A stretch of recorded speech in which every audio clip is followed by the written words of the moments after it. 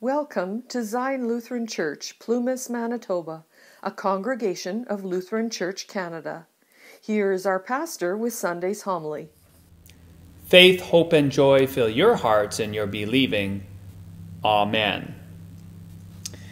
In a recent commentary I read, the author suggested that St. Luke's Gospel is Jesus' travel narrative toward Jerusalem. In today's Gospel reading, we again hear that Jesus is traveling toward Jerusalem. In fact, St. Luke mentions the city of Jerusalem more than any other evangelist, Matthew, Mark, or John. And from very early on, chapter 9, St. Luke tells us that Jesus set his face toward Jerusalem. And from this point forward, St. Luke mentions Jesus' travel narrative to Jerusalem 6 more times. Why? Because Jerusalem is the very place where our Lord Christ would accomplish eternal salvation for you and all people. He did this through his passion, his death on the cross for our sins and the sin of the world, his burial in the tomb, his glorious resurrection and ascension into heaven, all for us and our salvation. And since this salvation will be accomplished in Jerusalem by Jesus' death and resurrection, someone in the gospel lesson today asked a brave, bold question. Lord, will those who are being saved be few? And without holding back, Jesus answered, strive to enter through the narrow door, for many, I tell you, will seek to enter and will not be able. Wow. What a word from Jesus. The way to eternal salvation is through the narrow door. So narrow is this way that it can be compared to a camel trying to go through the eye of a needle. So narrow is this way that leads to eternal life with God that it can only be accomplished through one person, namely Jesus Christ our Lord. For Jesus is that narrow door that leads to salvation. He is the way, the truth, and the life, and no one comes through this narrow door of Jesus except through him. It is only through the perfect obedience of Christ according to his law and his atoning sacrifice to death on the cross for our sins and the sin of the world that anyone could ever enter through this narrow door. Jesus is the door for the sheep of his pasture, and he lays down his life to death on the cross for us, his sheep, so that we can receive his eternal gifts of life, salvation, and forgiveness by grace through faith, because of his righteousness, his holiness, his death, burial, and resurrection and ascension, all accomplished in Jerusalem. But we are still faced with that question that this someone asked. Lord, will those who are being saved be few? Jesus does not answer the question with numbers or statistics, but rather he says, strive to enter in by the narrow door. This reply may seem to wander from the scope of the original question, since the man wanted to learn whether or not there would be few in number that are saved. But Jesus explained to him the way whereby he might save himself. Eternal salvation is through the narrow door of Jesus' death and resurrection for you and all people. In order to receive this salvation, God the Holy Spirit will use the Lord's gospel means of grace, the way in which God gives and bestows eternal life, forgiveness, and salvation in word and sacraments. Through these eternal gifts, all peoples and all nations of the earth will be saved. They are being saved through the word and the sacraments. For the Lord and giver of life works when and where he wills for the eternal salvation for you and all peoples. And who knows, there may even be people in the kingdom of heaven that many thought would not have entered through the narrow door of Jesus. And so there is still hope for all people who do not consider themselves Christians, because our Lord Christ is patient with everyone. Jesus does not want anyone to perish, but all to reach repentance, confession, forgiveness of sins, to eternal life through the narrow door of Jesus' death and resurrection. But at the same time, those who resist the will of God to save them in and through the narrow door of Jesus will not be at his banquet in his kingdom that will have no end.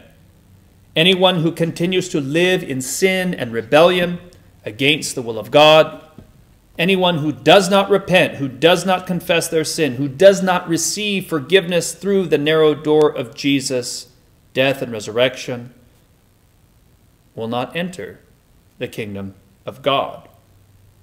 Their journey is a road that is broad and wide. That leads to death and destruction, to weeping and gnashing of teeth. One of the church fathers explained this broad and wide way with the following words. It is an unrestrained tendency toward carnal lust, a shameful and pleasure-loving life.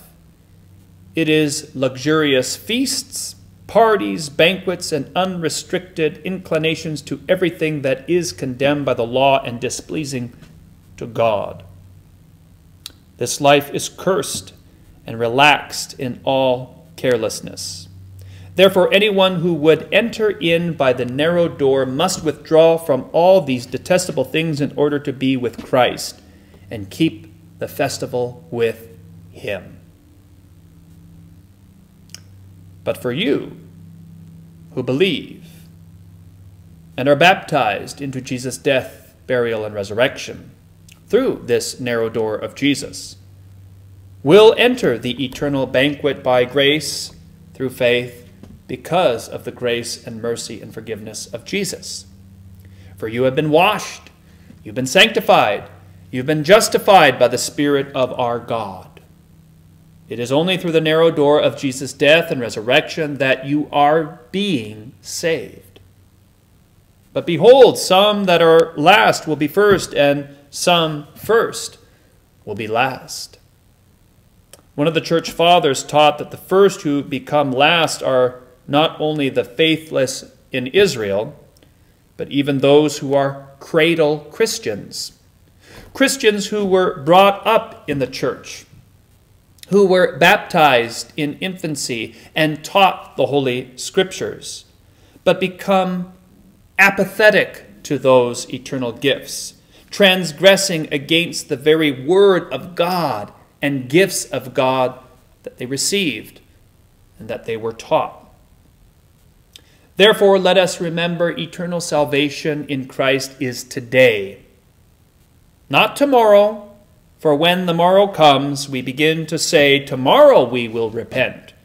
Tomorrow I will change my ways. Tomorrow I will turn from my sin and rebellion. Tomorrow I will pray. Tomorrow I will read the sacred scriptures. But what about today? For there will come a time when the master of the house, who is risen from the dead, will return at the end of time, and he will shut the narrow door that leads to eternal life. And this stern warning from Jesus looks into the future of those standing and knocking on the door outside, and the door is closed, and they say, Lord, open to us. But Jesus, the risen Master, will answer, I do not know where you come from. Yes, Jesus has provided eternal salvation through the narrow door of his death and resurrection from the dead. But the time will come when we no longer can repent and receive Jesus' forgiveness and eternal salvation. And if one is too late and refuses to repent while it is still today, Then sadly they will stand outside of the door, knocking and begging to the master for him to open the door. And to our surprise, Jesus denies that he even knows them, and he will not open the door to them. For the time of patient endurance and repentance is over, and the door will be shut. And still the outsiders try to associate themselves with the Master Jesus by noting that they had a foretaste of the feast to come with him, where they ate and drank with Jesus in his presence, and he taught among them. But again, Jesus the Master says, I tell you, I do not know where you come from. Depart from me, all you workers of evil. Lord Jesus Christ, Son of God, have mercy. Table fellowship with Jesus in the Lord's Supper does not necessarily mean table fellowship with him in his eternal banquet in his kingdom. Remember that some who approach the sacrament of the altar, according to the words of the Apostle Paul, eat and drink the Lord's body and blood to their condemnation and not to their benefit, because they don't recognize the body of the Lord. They don't recognize the eternal gifts that are there.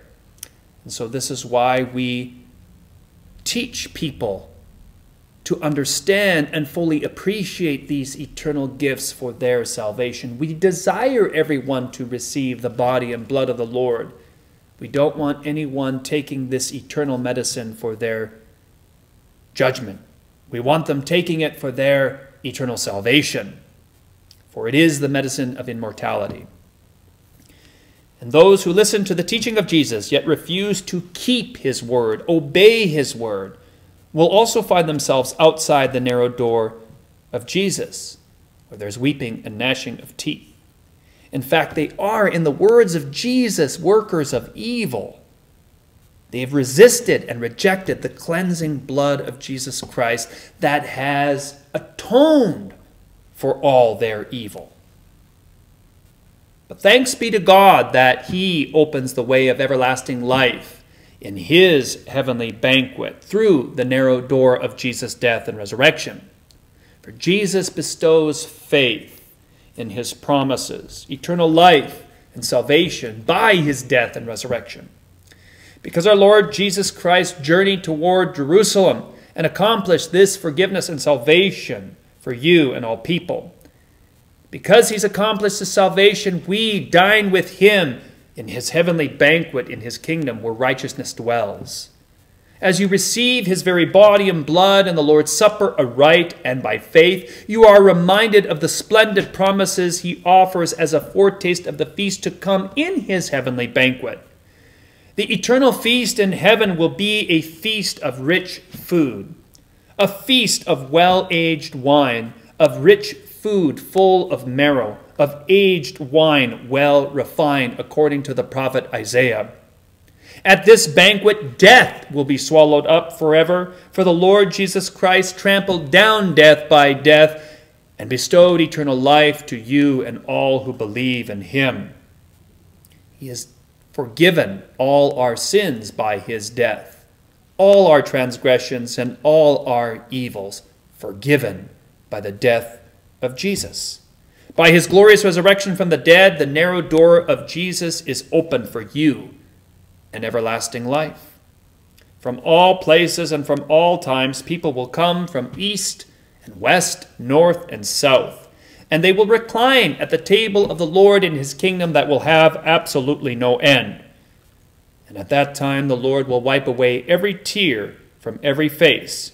He will be our God, and we will be his people, and we will live in his kingdom forever and ever. God's everlasting mercy and grace is revealed in our Savior Jesus. Jesus is the narrow door by which we must be saved. And Jesus has prepared this eternal marriage feast for you and all peoples of the earth through his passion, his death on the cross for our sins and the sin of the world, his burial in the tomb, his glorious resurrection on the third day, his ascension into heaven, and the coming of God the Holy Spirit, all accomplished in Jerusalem. in the name of Jesus. Amen. Now the God of peace, who brought again from the dead our Lord Jesus Christ, that great shepherd of the sheep, through the blood of the everlasting covenant, make you perfect in every good work to do his will, working in you that which is well-pleasing in his sight, through Jesus Christ our Lord, to whom be glory forever and ever, and unto the ages of ages. Amen. You can find and follow Zion Lutheran Church Plumas on Facebook under Zion Lutheran, or on our open Facebook page called Zion's Sermons. Please like, share, and subscribe to our YouTube channel. Thank you for watching.